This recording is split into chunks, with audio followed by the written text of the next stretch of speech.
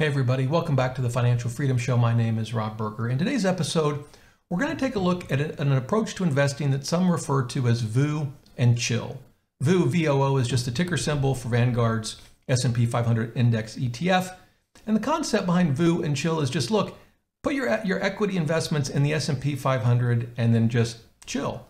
And it's come up in response to the video I published yesterday walking through my portfolio's performance in 2021. If you watched that video, you know that while I didn't quite mirror the S&P 500, it came awfully close, and that's with a really diversified portfolio that includes large caps, small caps, some value, emerging markets, international developed countries, and REITs, as well as a few individual stocks. But a lot of folks commented and said, Rob, why are you working so hard, buddy? Just stick your money in an S&P 500 index fund, VOO, and chill. And I got to be honest with you, it's a valid argument. So the question is, why do I go to all the trouble? And more importantly, what's right for you? Now, I'm going to walk through my thinking on this. My goal today is not to convince you that my way of investing is the best approach or even the approach you should take. But I do hope to, one, explain why I don't just invest in the S&P 500, and more importantly, give you some tools and just sort of ways to think about this so that you can make the best decision for you. And to start with, I want to go to the screen, and we're looking at Portfolio Visualizer. And I want to show first why the VOO and chill advocates, frankly, have a pretty strong case. So we're looking at Portfolio Visualizer, and I've created two portfolios. One is US large cap, which I think is a good approximation of the S&P 500. That's Portfolio 1. And then Portfolio 2 is 50-50. I've got 50% in US large cap, but then 50% in international stocks. And if we analyze this portfolio, we see that it covers 35 years. So we've got, I think, a reasonably good time period to look at this. And when we come down here, just the US large cap, that's this first row, it kind of trounces the portfolio that adds international stocks. It's 480,000 versus 266, assuming a lump sum investment at the start with 10 grand. Compound annual growth rate is noticeably higher. And look at the standard deviation. They're basically identical. And in fact, the max drawdown was actually worse when you had international stocks by a few percentage points. So, I mean, boy, if this isn't a good case for VOO and chill, I don't know what is. Now, it hasn't always been, you know, an easy ride. If we look at this sort of time lapse, if you will, the red line includes the international stocks. And we can see that in the early part of this time period, having international stocks actually helped you. That portfolio was outperforming the US large cap, and it did so into the 90s, all the way up really into 95. But then after that, you know, the S&P or the large cap US portfolio pulled away. It narrowed the gap during the financial crisis. And even there are even periods in here, say the first decade of this century, where international stock exposure would have actually outperformed, say, the S&P 500. But by and large, since the 80s, just the S&P 500 or US large cap would have outperformed for a really long period of time. And of course, over the last decade or so, it's really trounced international. And when I went through my portfolio for 2021, frankly, international was the worst part of the portfolio. Now, that raises the question, then, why not just VOO and chill? And the first question I think we have to answer is, if we're going to go with just an S&P 500, why are we going to do it? Now, that may seem like a silly question. We can say, well, Rob, you just looked at the history. We're going to go with S&P 500 because the history tells us it's the way to go. And yes, we know that history doesn't always repeat itself. It's not a guarantee of the future. But we might add to that history, look, the US has a robust economy. It's a very diverse economy, unlike Japan in the 80s, for example. A lot of resources, excellent education, an excellent regulatory environment here in the US. We have, you know, an excellent free market. So there's this sort of narrative beyond just the history that says, you know, S&P 500 is the way to go. So then I think that raises a question for us. And that is, all right, fine, we're going to stick with the US, but why the S&P 500? Is that, I mean, we like the US good, but if we're also going to use some history, is the S&P 500 the best we can do? Well, let's take a look. We'll go back to our portfolio. And we're going to get rid of international, but instead we're going to do small cap value. That's US, right? And so why not do small cap value? And we'll change the name up here, US small cap value. And let's analyze this and see how we do. Holy cannoli. 1.8 million for US large cap, 7 million for US small cap value. Now this goes back further. We don't start at 86, we start at 72. But my goodness, clobbered the US large cap. And if we look here, again, in the early years it was neck and neck, but then after that, man, it just took off. We can look year by year, and there's no doubt going to be years when US small cap does not outperform. That's been true, by the way, in the last few years. We look over to the right of this chart.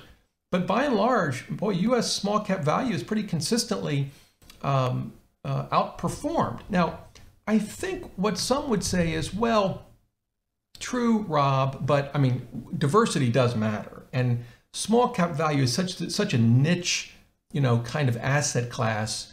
I'm a little concerned about going that extreme. Well, how niche is it?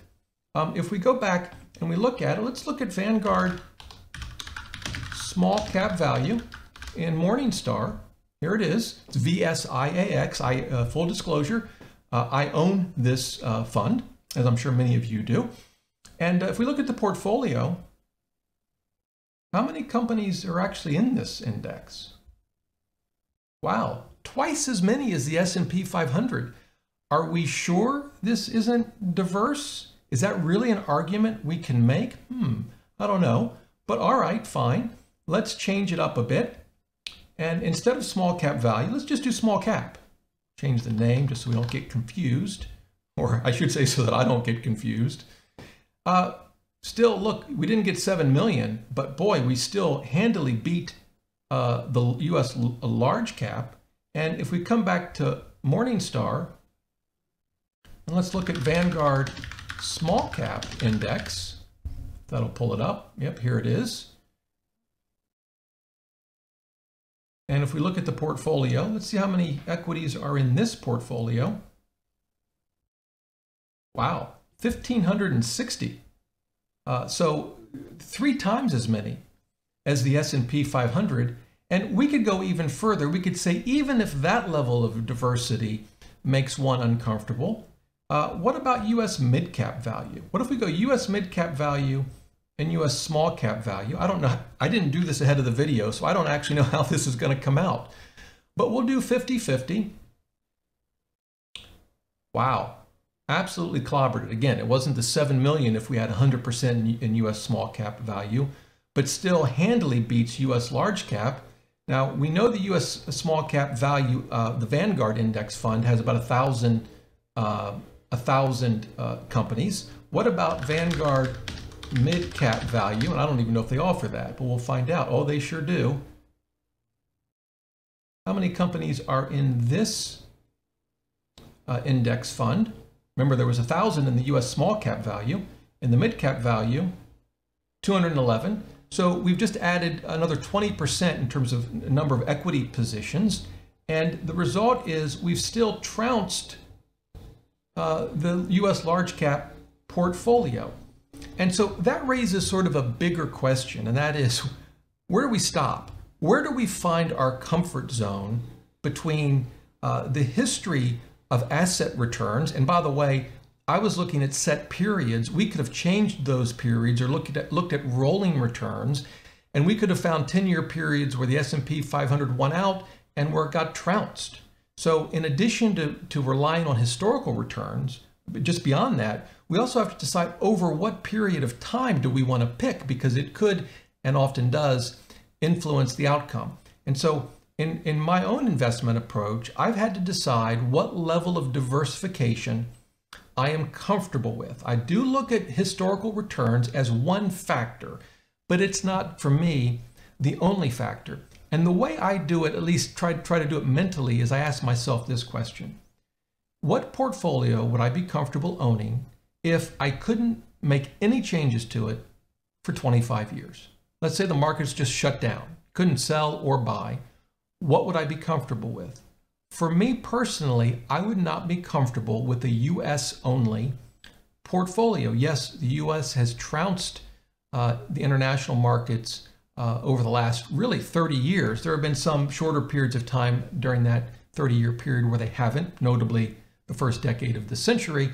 But by and large, yeah, the US markets have trounced international markets, but I'm not convinced that that's going to continue over the next 25 years. Now, it might, and I'm certainly heavily invested in the US market, but I'm not comfortable with VOO and chill. In fact, VOO and chill would unchill me. I would be less than chilled with just VOO. And for me, I want, in addition to large US companies, I want smaller companies. I like the value tilt for historical reasons in part, but also because it's just consistent with my own approach to investing, particularly when I pick individual stocks. I like having a little more exposure to REITs than what the S&P 500 offers, so I have a REIT fund. And again, I like international stocks, both developed countries and in emerging markets. It's what I need to have enough diversification to be comfortable with. For me, it's 6 or 7 funds and chill. That's what works for me, because I'm not confident that US large cap stocks will outperform everything else over the next 25 or so years. If they do, I'll still do just fine enough. But if they don't, well, I'll probably do okay as well. So that's a decision you have to make for yourself. For some, VOO and chill does work, but I would caution you, don't look at just the last 10 years or so. Yes, US markets have trounced international markets, but that will change. Now, will the next 30 years look similar to the last 30 years in terms of US versus international? Only time will tell.